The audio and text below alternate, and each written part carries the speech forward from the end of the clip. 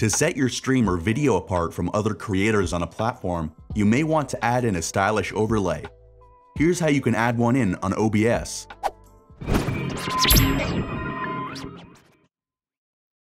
To start, open OBS and click on the plus icon underneath Add Source. If you haven't already added them in, you'll need to add in what you want to record first. If you want to add in your screen or a game running in the background, feel free to check out our guides linked in the description below.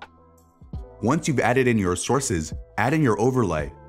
If you have an animated overlay, click on the plus icon and select Media Source. Then click OK on the first menu on the next window that pops up.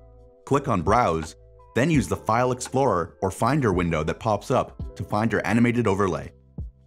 Check the box next to Loop if you want your animated overlay to continuously loop. Then feel free to check the other settings if you know what you're doing. Once you're set, click OK and your animated overlay will show up on the screen. For static overlays, select Image, then click OK on the first menu.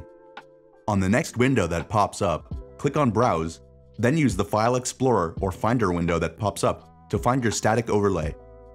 Click on OK and it will show up on screen.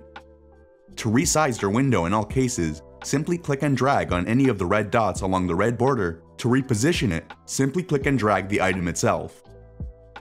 If you need to adjust what shows up in front of what, click on the item you need to move forward or back, then on the up or down arrow under Sources.